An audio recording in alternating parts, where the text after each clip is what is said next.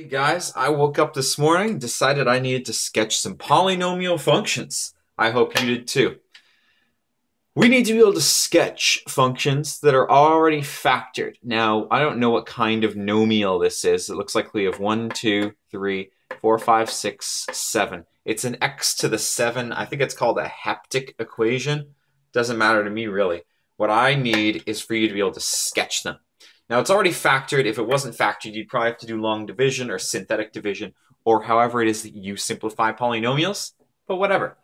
What I want to point out is that this x minus 2 term means that you have an x-intercept at positive 2.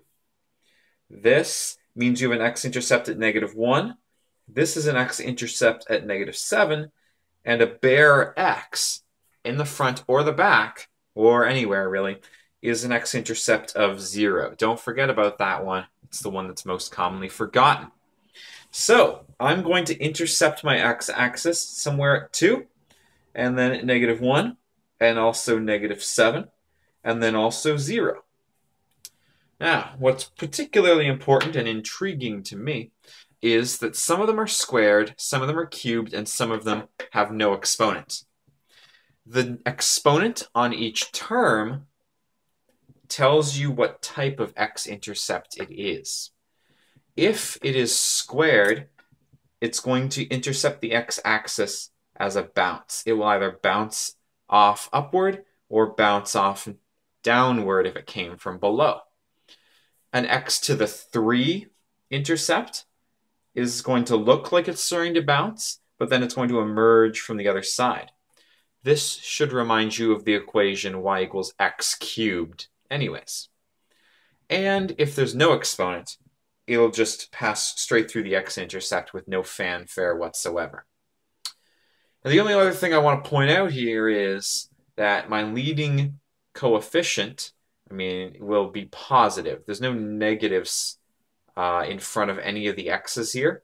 So it is a haptic or degree 7 polynomial with a positive leading coefficient.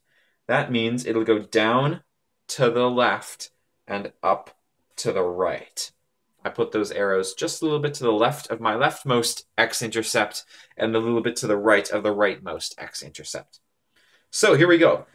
I have to go through the x-axis here at negative 7. That is cubed. So I want to look like I'm about to bounce. It's supposed to look like half a parabola almost. But then I'm going to emerge out the other side and come back upward.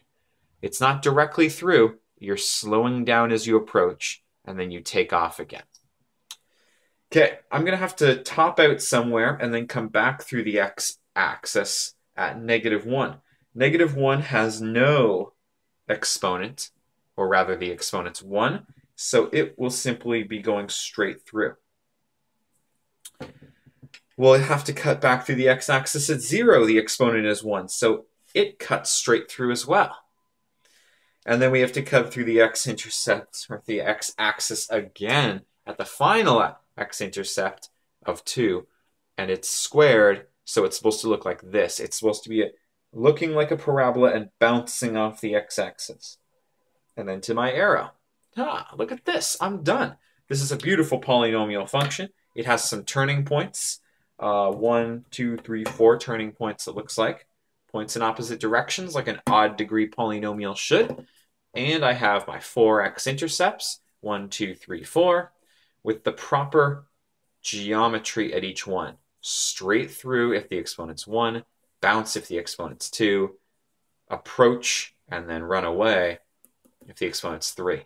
Sketch your own, kids. Best of luck.